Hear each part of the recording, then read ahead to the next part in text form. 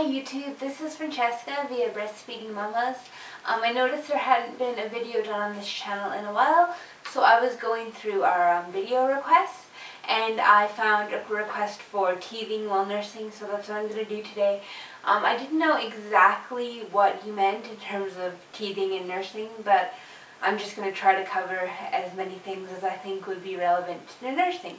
So, first thing I want to say is a lot of times you'll hear, oh, your baby has teeth and you can't nurse when your baby has teeth, or your baby is getting teeth, don't you think you've nursed long enough? And that's absolutely false. You do not have to stop nursing just because your baby has teeth. If your baby's latched on correctly, you should not be able to feel the baby's teeth even when they have a full mouthful of teeth.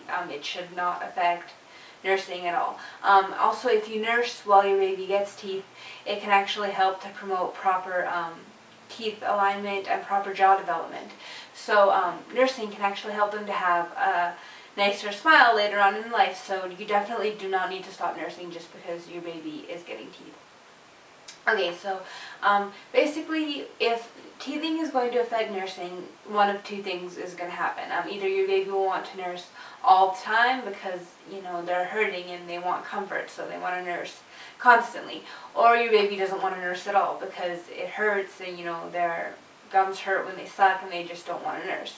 So to address either of those things and to try to get your nursing patterns back to normal, you pretty much want to help to alleviate the baby's discomfort and to try some things that can make teething not hurt so much for them. So a couple things that you can try. Obviously the most obvious thing is to use some sort of suspension liquid medication, Advil or Tylenol. The generic brand names, if you want to buy like store brand, are Tylenol is acetaminophen and Advil or Motrin is ibuprofen. I personally like ibuprofen better, especially for teething pain, because it has an anti-inflammatory, so it works a little bit better and it lasts longer, so you don't need to give it to the baby quite as often. So if you don't like the idea of that, or you just want to save it for at night when the baby's waking up all the time, you can just try some other things as well. One of the things that you can try is some homeopathic remedies. I know these have become very, very popular lately. You can get a homeopathic teething gel. The tablets that you used to be able to get, at least the kind that I used, have been temporarily discontinued so that they can standardize their formula. But you can get the gel, the kind that you put on their gums, and you can also use actual specific herbs. Some herbs that can help with teething are Camilla, calcarea, belladonna, clove oil. I think that's all. I used the teething tablets, and the teething tablets had belladonna and Camilla, I think, in them, and they worked really, really well. Also, when I had my wisdom teeth taken out, I had a dry socket. Holy crap, dry sockets, if you've ever had them, they hurt really badly. And when I went to the dentist to get it fixed, they put some clove oil on it, and it helped a lot. Like, it made such a difference. As soon as they put it on, I felt way better. So those are some homeopathic things that you can try. I'm not an expert, so when you go to get the homeopathy, you want to ask somebody the correct dosage for your baby and everything like that. A lot of times cold can help to sort of like numb the pain on the gums. So some options for giving your baby something cold is obviously one of those teethers that you can put in the freezer or the fridge and they get cold. Frozen washcloths, just wet the washcloth down and then put it in the freezer. If your baby's old enough, you can freeze some fruit, like pretty much anything. I don't know, bananas are a good one. Freeze some bananas, or and then put them in a mesh feeder. Just so that your baby doesn't choke or anything like that. They can sort of gnaw on that, and that can sort of help. You can take a spoon and put it in the freezer, and sometimes babies like to chew on that. Another thing, as far as teething toys are concerned, you can get vibrating teething toys. That sometimes helps babies.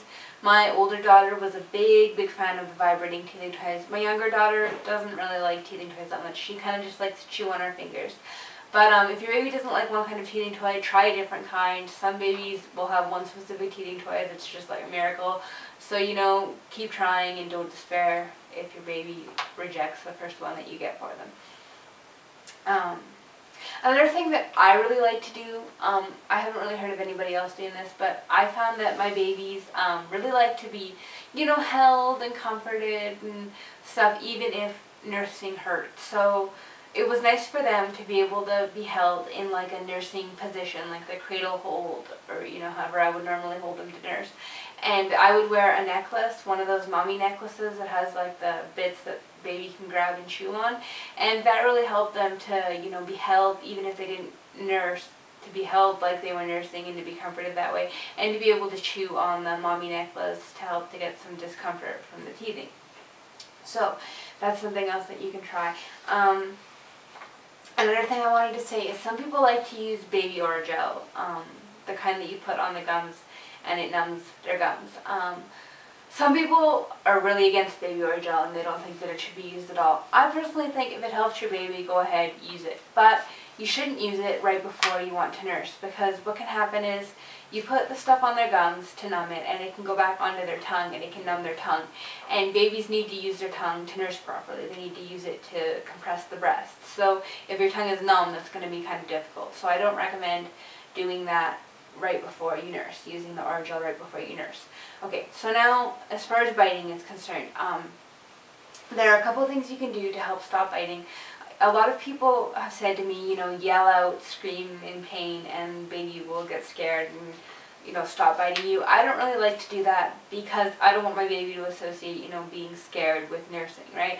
When my first daughter bit the first time, I screamed. I did. I was like, oh my God, because, it hurts. It's painful. But I don't think you should really do that on purpose. What I like to do instead is to unlatch the baby and release the baby because they're biting down, and say, no biting, be very firm in your voice. And then if the baby does it again, put the baby down on the floor.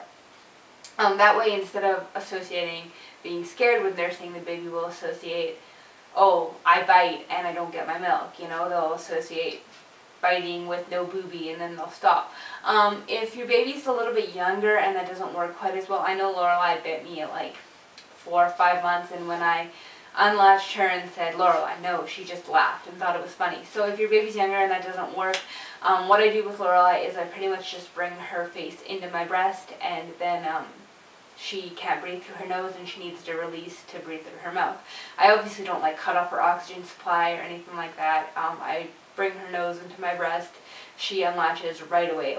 It's pretty much instantaneous because they need to breathe before anything else, and that helps her to stop biting. So that's what's worked for me. I hope some of that stuff is helpful for you. If anyone has any questions or any requests, if it's specific to me, you can leave it in the comments for this video and I'll see it and I'll do a video for you. If you want something from one of the other ladies, I know there was a request for nursing with big breasts, love to help you there. Can't really because I don't really have any experience in that area. So if there's things for other ladies, leave them on our channel wall. We'd love to have some video ideas. So I hope that everyone has a really great weekend and hope you liked the video. Thanks for watching. Bye.